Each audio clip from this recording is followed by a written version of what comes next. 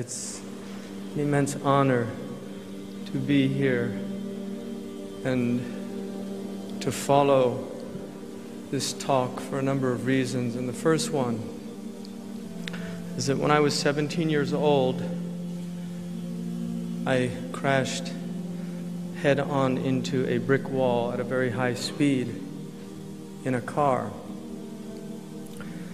And I was struck quite intensely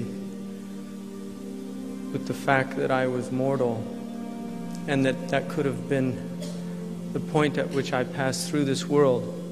And I recognized very powerfully that I could have easily passed into another world and not known anything about that world, because I had never given it much thought other than the passing thoughts of somebody who grew up in a house that went to church on Sunday. And shortly after that, at the age of 17, I was in a bookstore and I saw a book titled The Book of Certainty. And the author of that book was Abubakar Sirajuddeen. I didn't know at the time that that was Dr. Martin Lings, but I purchased that book, and it was the first time that I'd ever seen the Quran quoted or mentioned.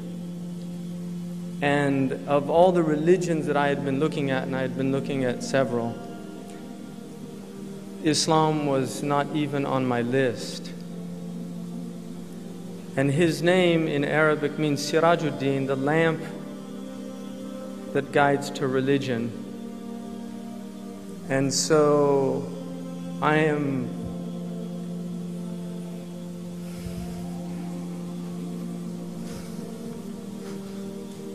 eternally indebted to him for that. So